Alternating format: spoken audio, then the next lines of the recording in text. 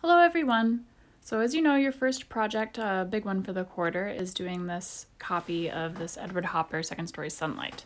So I'm going to go through a couple of the things for it, things to look out for, and how I would create a couple of the textures using the blending methods from previous demo, okay? First we're going to mix some colors. You're going to need a lot of titanium white, that's why we had you get the big tube. I have this set of Arteza that I'm using because I think they're the closest to maybe the body of the acrylics that you will have. If you have a heavy body acrylic, just know you're going to have to work it in a little bit more. So this blue that I first mixed with definitely has kind of a purplish tint. It's a little cooler. There's a little bit of green in the sky actually. So I'm going to mix down now from this other blue, which is a lot closer. Adding in white. But if you only have a cool tone blue, you can do just a teeniest touch of yellow into it and you'll get that kind of hotter color, that greener tinge to it that makes it a perfect match. I'm only mixing a small amount of color for mine because I'm just doing these little sections of the demo, but know that you, like looking at your sky, it's going to take a lot of paint, so if you're going to be working on it, go ahead and mix enough to really allow yourself not to have to keep remixing to match, because that can be very frustrating. So the next thing I'm going to mix for is some of these colors that you see in the tree area, because we're going to do a demo of those. In acrylics, we almost always work from the background to the foreground. So when you're looking at planning this, I just put up the sheet that has kind of my approach, how I would attack it, and what order, what techniques I might use. That's in the handouts section. But as a general rule of thumb, you like to work from the background to the foreground just because acrylics do cover what's behind them. That allows you to continually like get crisper in your details as you come towards the viewer. I know I have like 20 greens and all of them have white mixed into them. Very frustrating.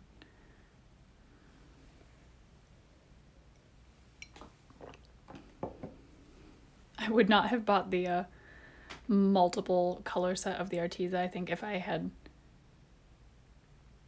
the option to just get like more colors in larger tubes in the same price of money. But instead we have 60 colors in very tiny tubes. So for this dark background, I'm adding a little bit of green, there's a little bit of Payne's Gray, a touch of black, and then a pretty heavy amount of my raw umber, which is one of my darker browns.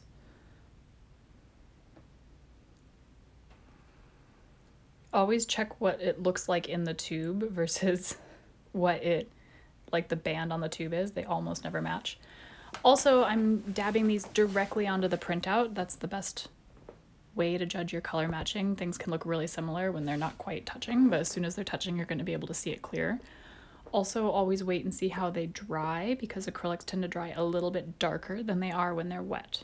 So you might have thought it was a perfect match and then it dries a shade darker, which can be really frustrating.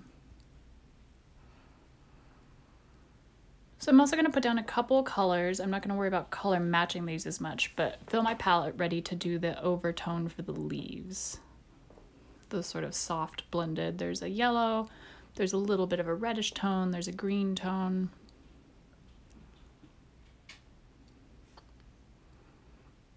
My palette is super fancy. It is the lid of a yogurt container.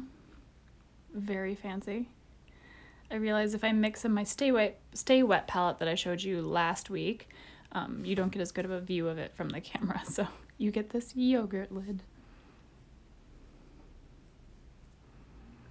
So that red looks super bright when we're matching it right now, but I'll show you that when we're mixing into the wet background, they sort of naturally blend, so I can mix a little vibrant, knowing that it will end up kind of blurring together once I hit the canvas. All right, so we have our colors mixed here. We're gonna start actually doing some painting, woot woot. So I also want to teach you the basics of a glazing technique, which I kind of mentioned in the previous demo, but we didn't go through. So this is a background blue that's a very similar match to the wall color of the building. On the left-hand side, I'm only gonna use water to glaze with, and on the right hand, I'm gonna use glaze medium. So in order to, you'll see in the image in the reference image that those walls have sort of almost like a lavendery, streaky mottled effect. So we're going to use glazing to mimic that, though we're going to go a little heavy so you can see more of it. So if we're doing an H2O glaze, water glaze, then we want to essentially water our acrylics all the way down until they are more the watercolor consistency.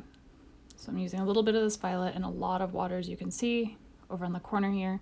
Then I'm going to clean off my brush because my brush is still holding pure pigment in it.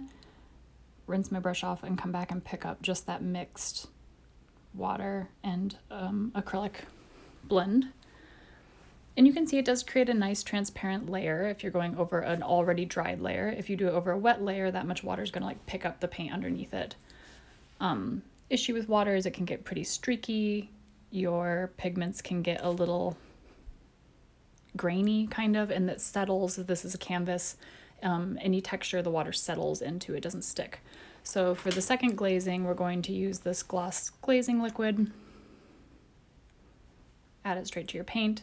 It behaves, moves, and has the same consistency as a lot of your acrylic paints, though it's probably thinner. So when you mix them, it's also going to thin your paint out so it moves more easily. And as you can see, it holds its shape a little better. It stays where you put it. And you can get that pigment really sheer, really thin, or you can work it up, create more opaque washes. I'm showing you that like if your color was just a little bit off, you could use a thin layer of this to essentially tint your color, do that optical mixing that we talked about last quarter. And it's very movable, so it has a slow dry into it, so you can move this around as many times as you need. If I've gotten it too thick, I can go ahead and take a sponge and dab it up in different areas. You could do this with a rag or a paper towel too, a wet sponge. So as you can see, glazing is like a very easy technique that can be used in a lot of ways to create different color tints. You can use it to create really soft shading on stuff. It's just something that works really well. If you do it with water, just know you're gonna have to wait on it to dry for a long time before you can like bump anything near it. But if you do happen to have medium, it can be really helpful. So the next thing we're gonna work on here is the sky treatment. So we have that color that we mixed together. I'm mixing a little more of it. That ever so slightly green tinged, very bright blue with a lot of white in it, right? So when I use a brush that I want to cover a large area, I'm going to use a wide flat brush because you're going to get the least amount of brush strokes the bigger your brush is. And you'll see me a lot, I pinch the water out of my brushes after I rinse them or after I do anything. I kind of, with the grain of the bristle, pinch as much water out as possible. The more water that gets into your acrylics, the more they're going to run around on you and get a little muddy. So really make sure it also gets like when you're switching colors, it gets like the last amount of that color out of it. There are times when you want your brush wet. This is not one of them.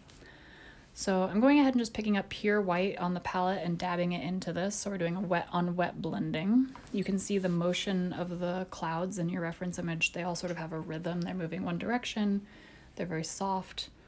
These whites aren't pure white, but I'm aware that as I dab it, this kind of up and down and just slightly circular motion that I'm using is going to mix with the paint that's already on the board and create a gradient, right?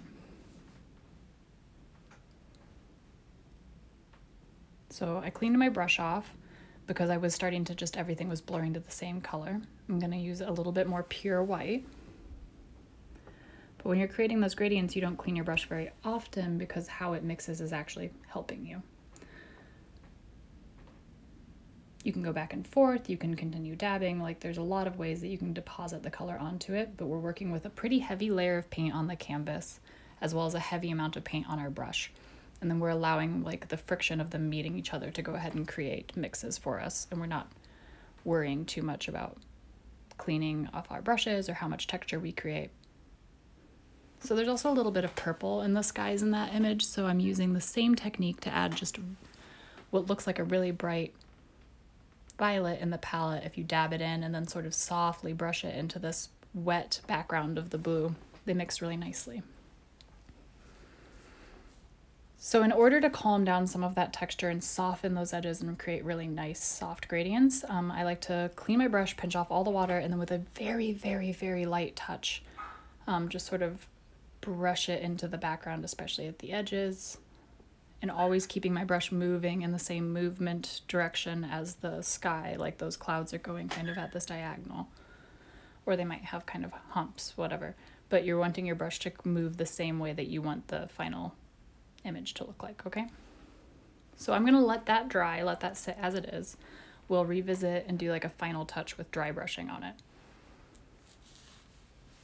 So now we're gonna do these trees. Like I said, we're gonna work from the back to the front, which means we've gotta lay down this dark background first.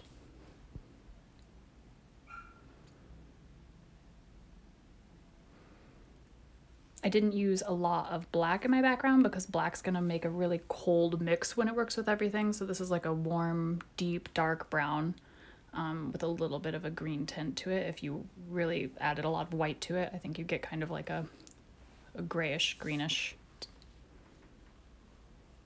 So it's nice to think that like when we're gonna be mixing lighter colors on top of it, you wanna kind of know what colors are in it and make sure that they're going to help you get there. So this has warm colors that are going to go on top of it. So if we used a pure black, Mars black, whatever, that's kind of cold, it would be harder to layer up and end up with the same like warm golden results that you're seeing in the reference image.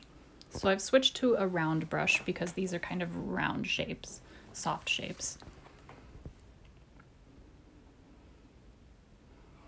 I'm going to start with a bit of yellow, just a touch of white in it, and you can see it looks super bright on my palette, but as soon as I start dabbing it into the wet background, it does disperse.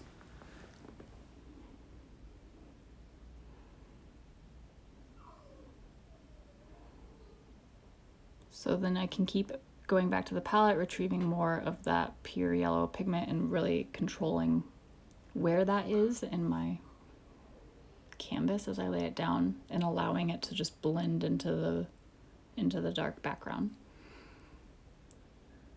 Adding in some of those warmer, redder hues with this raw burnt sienna. And then a touch of olive green for some of these like greenier, but like in the reference image even, it's not a very bright tree. It's not green. It's got a lot of browns, a lot of yellows, a lot of reds. It's kind of a faded, desaturated tree. So now I've got cleaned off my brush and coming back with just a little bit of that background color to soften some of these edges and blur them, blend them in. It's still going to mix with it a little bit and create kind of a medium between the colors that we just added and the background that we laid down at the beginning, right? So once again, a clean filbert, and I'm laying it flat, and with that really, really soft touch over the top, very, very light, I'm gonna carefully pull the colors kind of in the direction that we want them to move and soften some of the texture that I created. Sometimes I use the side of it, like I can turn it as I'm going to create a really fine point because it's a wide flat brush, but if you angle it, right, you're gonna get a little tiny line.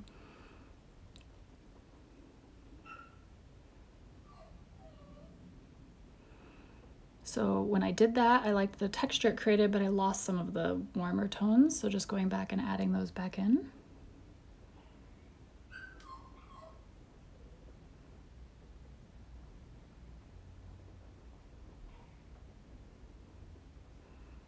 Thing about acrylics is you could spend forever. You could spend forever just sitting there and like carefully messing with them around. As long as you're moving them about, at some point they're gonna start to get tacky. And pull up on you, and then you're gonna have to stop. But especially with acrylics, I feel like I could just sit there and like add layers and go over things and continually fix things for a really long time. But know that like drying time is something you are fighting. So as it becomes, if it starts to feel tacky, if it starts to be picking up on your brush, just step away, just step away. So doing that softening technique again, adding these highlights, and using the filbert to kind of push them into it and even out some of that texture. So that we're creating a smoother background. And originally this reference was painted in oil paints, so they had a lot more time, a lot more workability to create these soft edges. So we're kind of faking the same effect, but with acrylics.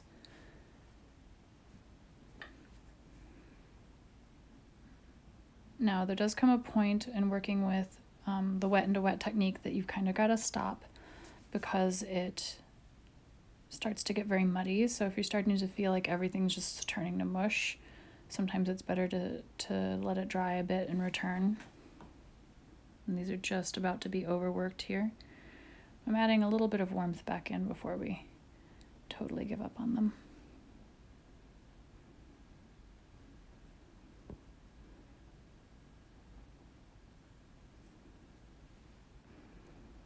You want to get, you're never going to get everything in one pass, right? The goal is not to finish your entire painting without it ever drying. So what we're looking for here is getting a sense of movement, getting a pretty correct color guide, and a really nice foundation for any finishing details you want to do in your second or your third pass over this area. But it's never as easy as just doing it all at once, even though sometimes it looks like it could be. So taking that dark background color, once again softening our edges, pulling out, allowing them to blend together. Knowing that this will all dry a little darker also. And then in the reference image, there's almost a kind of like milky opaqueness to the highlights. So doing those last and letting them be a little bit more present, letting them sit on top of the paint instead of mixing them in as much. And just a little tiny bit of softening so we don't lose them, right?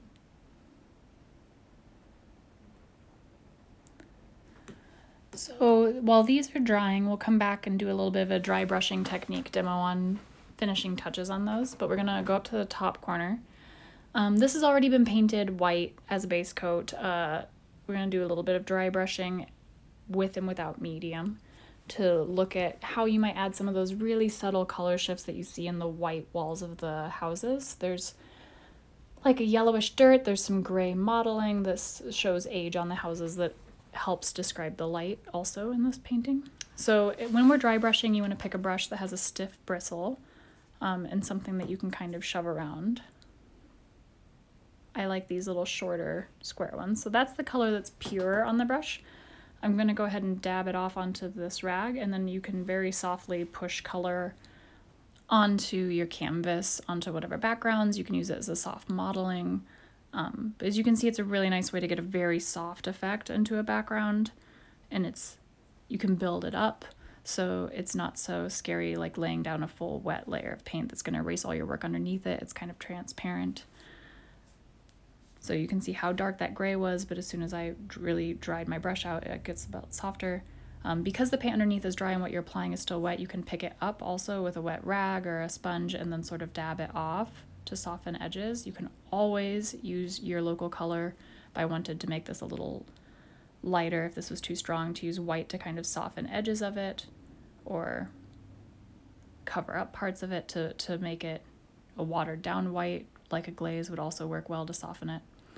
So another method of doing essentially the same thing, you can use any brush for this, is to make a very translucent layer, like a glaze layer, like we talked about over on the other side there. And you can see, apply it to the canvas as very, very soft, translucent smudges essentially. So this is just a tiny amount of pigment held in that gloss medium being applied pretty dryly.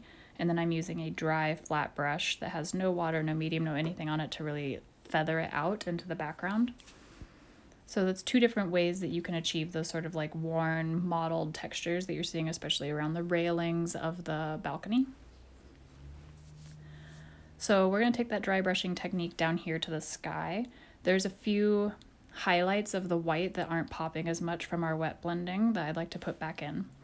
So the paint in this bottom corner is still just a little bit tacky. The blue is a little tacky, so as I'm adding the white, it's kind of diffusing into it by nature. It's still like a dry brushing technique, but it's a little less strong and a little bit more like painting wet. So you can begin even after a short period of time. If it's not quite dry, you can still work through it and feather it out, create a nice effect on top of it. So this other corner is completely dry, so this will be more like the dry brushing we did on the white background. It creates very soft, very feathered effect on top of this. nice controlled way to bring some definition to those clouds and still keep that wispy motion feeling of them. If you ever do put down too much paint, so that white was a little strong when I put it down, I just use my brush to pull out from it without adding any more pigment, and you still achieve the feathered effect. So this dark background of the trees is dry now. If you don't like working wet on wet with that background, you can also do more of a direct painting approach where you're mixing the colors in advance to put them on and not counting on them blending with the background as much. Either one, dealer's choice. I like putting in my highlights first so that I kind of know where I'm going. It's like a map. So I've got the darkest and the lightest. Nice thing about working this way is the background's not going to pull up on you, so it was starting to pull up on me on the other side because it was still wet, and so as it gets tacky and you're working with it, it can kind of yank all the paint off with your brush. At least this way you're not going to be pulling up paint as you go. That background's dried, it's attached. You can kind of be more aggressive in how you lay things down.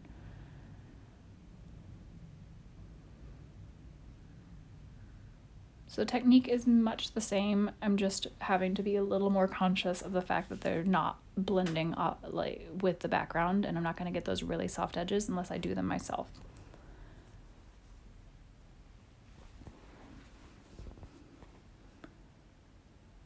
So I've added the warm colors. Here's a little bit of that green.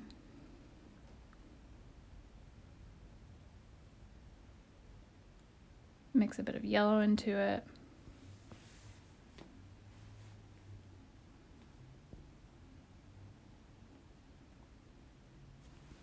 So working onto a dry background, you can get a lot more definition, which if you're going for that is really handy. On these trees, it's kind of not what you want necessarily.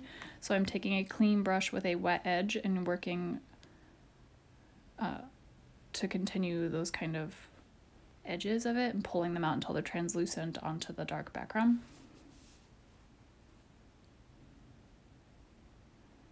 But I'm continually cleaning my brush, adding just a touch of water and then coming back in and to do those soft effects. The paint I'm working with in this isn't as thick either, so by the time I'd added all that wet on wet blending, it was pretty thick. It's going to take a while to dry. This is going to dry pretty quickly, and it will be drying while I'm working on it, because I'm not adding as much paint all at once. Small increments.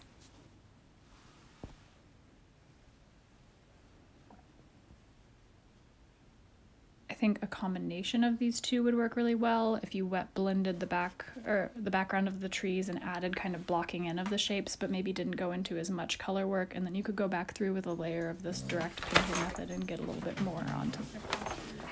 So this is what we end up with.